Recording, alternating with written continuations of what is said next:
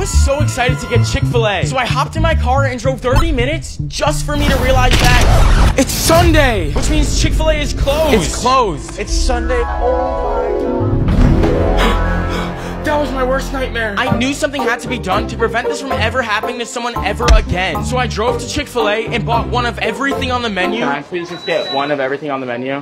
One of everything. 85.32. Thank you. My pleasure. I even got my own Chick-fil-A uniform. I had everything I needed to open my very own Chick-fil-A restaurant on a Sunday. I brought my own table and set up all of my Chick-fil-A food outside of a Chick-fil-A restaurant. And before I knew it, I had my first customer, but he reminded me of someone.